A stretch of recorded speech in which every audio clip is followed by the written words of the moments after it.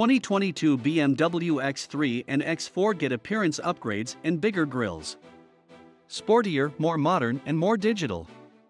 For the second phase of the model cycle, BMW has refreshed its successful sports activity vehicle BMW and the sports activity coupe BMW with a new look, improved equipment, and a range structure which has been optimized for customers.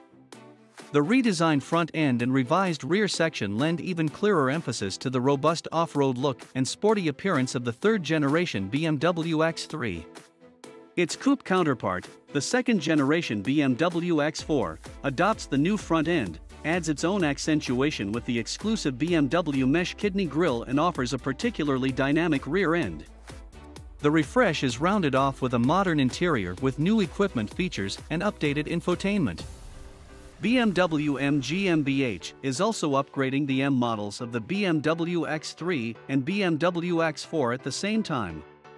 With upgraded optics and 48-volt hybridization for the 6-cylinder models, BMW keeps the X3 and X4 fresh. BMW has made a few changes to the X3 and X4 for 2022, including, for some reason, making the kidney grille bigger than before. There are other mostly cosmetic changes to the pair, which are expected to be on sale in the fall. Pricing starts at $44,695 for the X3 and $52,795 for the X4. Midterm facelifts can go well or not, and their purpose is usually to keep customers interested with cosmetic changes.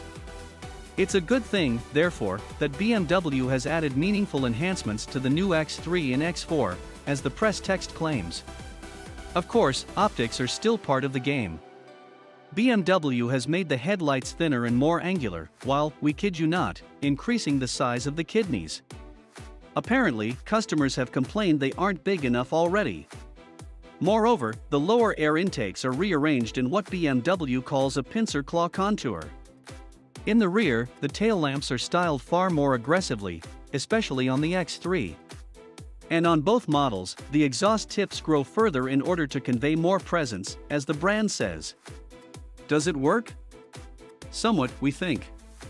BMW follows its own, unique design philosophy, with wrinkled surfaces and muscular elements. The new X3 and X4 don't really look more modern, but they look different, and perhaps that is the entire point.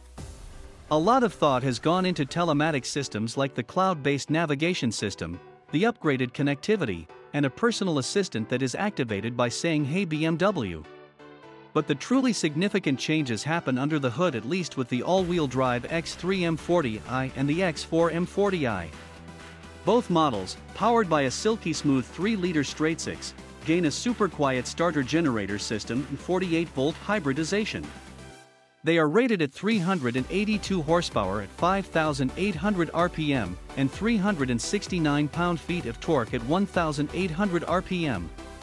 Performance is unchanged. The sprint from 0 to 60 miles per hour takes a claimed 4.4 seconds.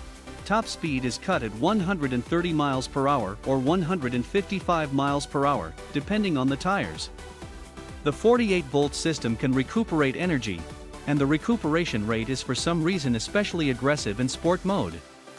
The still non-hybridized entry-level X3S drive and its all-wheel drive sister models X330i and X430i are powered by a 2-liter 4-cylinders that delivers 248 horsepower from 5,200 to 6,500 RPM and 258 pound-feet of torque from 1,450 to 4,800 RPM.